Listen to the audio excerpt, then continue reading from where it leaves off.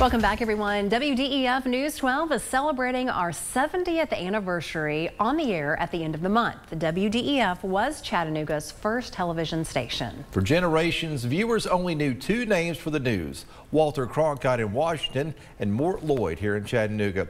The story took a tragic twist for the newsman, but it was a happy ending. Here's our profile of Mort Lloyd from 20 years ago. Stolen cars discovered near Chattanooga. We'll have an exclusive film report. Doug Hollander has the weather forecast for the tri-state area. Bill Smith is at the sports desk. And at 6:30, the CBS Evening News with Walter Cronkite. Mort Lloyd and Walter Cronkite. Good evening from Paris. Tonight, this broadcast originates from outside the United States for the first time.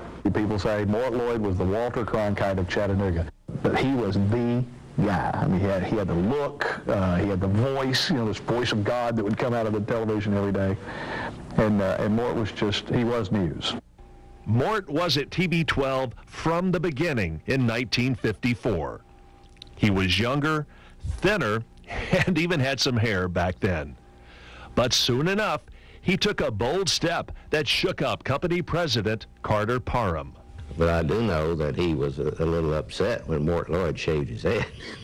Well, he was so like his son. He didn't like it following him up there.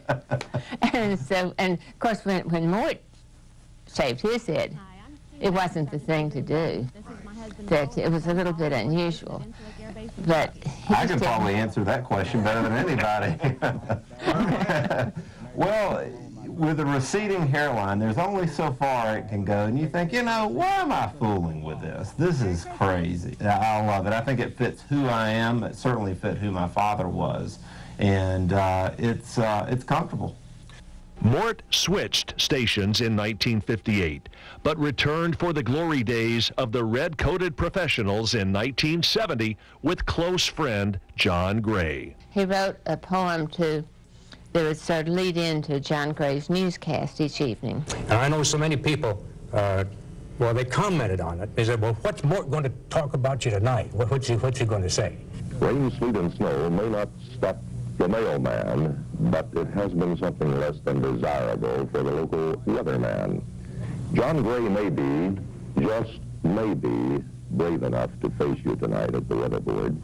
But at the peak of his popularity, he made a surprise decision.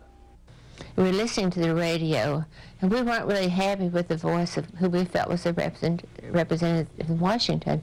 And Mort said, "That did it. I'm going to run for Congress." And I said, "Yes, you are."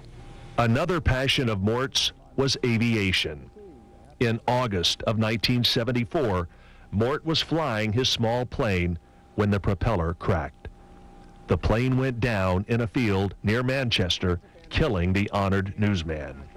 Democrats chose his wife, Marilyn, to replace him on the ballot.